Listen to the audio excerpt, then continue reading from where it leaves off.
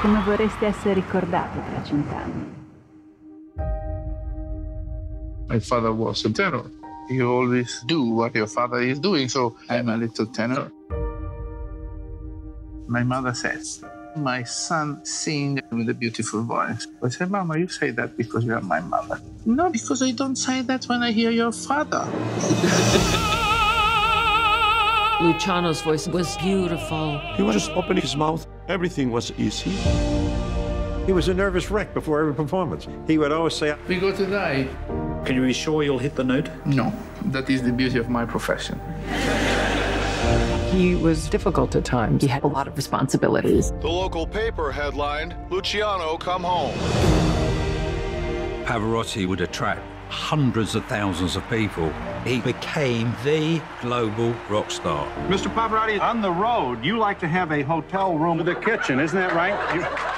In Rome, three of the world's greatest tenors on the same stage for the first time. Luciano called me, get well soon, I don't have competition.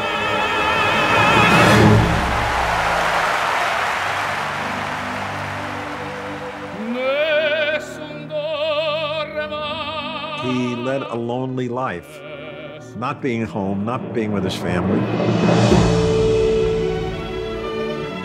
He was crushed by injustice. He became completely obsessed by what he could do for others.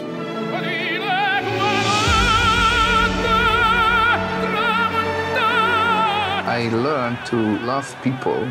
You're a trusting person? Are you joking? I will not exist if I don't trust people.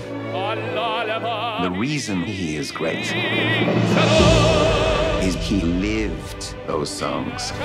The mistakes you've made, the hopes, the desires, all that comes crashing into the performance. Luciano was the one and only.